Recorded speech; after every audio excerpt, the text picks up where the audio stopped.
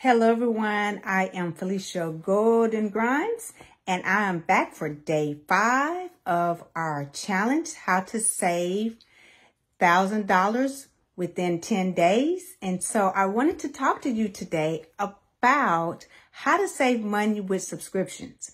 Now, I want you to think about this. How much money are you spending on internet and on like your entertainment? When I say entertainment, I mean like your television and the different movie channels you have, cable, satellite. You may have apps. So let's have a conversation of like those type of subscriptions, because what we learned was it was like way cheaper if we utilize apps and to totally give up our cable bill.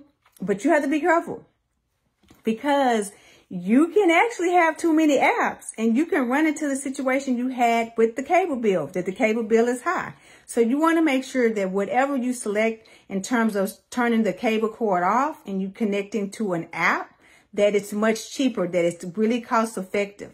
You want to think about what are you utilizing it for? What channels do you really need? I mean, I'm just being honest. My deal breaker was having OWN, and I had to have OWN, okay? And my husband's deal breaker is sports. So we come to a compromise on that.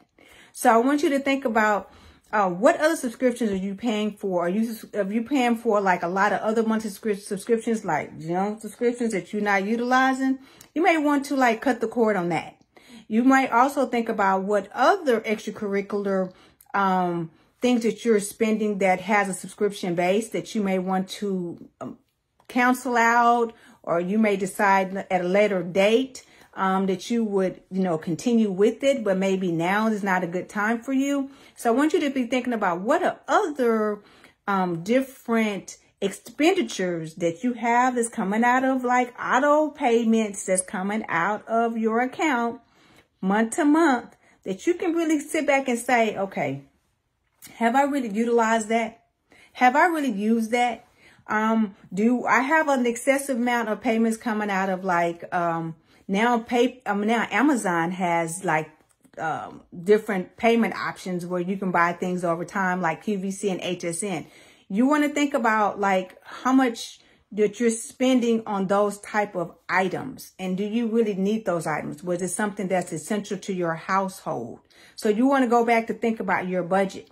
The subscriptions that you have, are they essential? Now, my internet is essential because I work and so my job requires me to be online, and I work in the office as well, but I still do things from home remotely too. And then I also have my online streams of income. And so I have to have internet.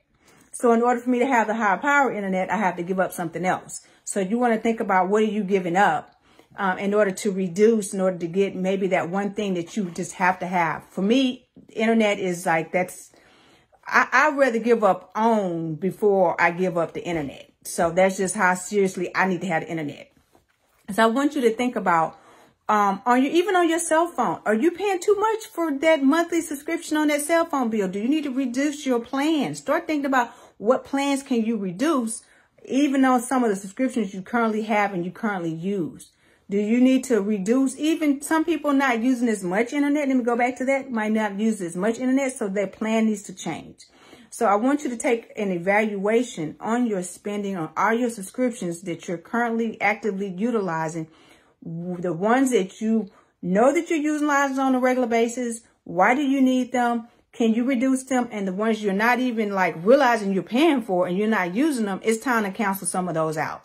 Once again, I'm Felicia Golden Grimes, and I am the Money Detective. I help you find money you can't find. And also, I'm a financial educator. I'll be back with some more tips to help you save money with our 10-day challenge. Have a good one. I'll see you when I come back.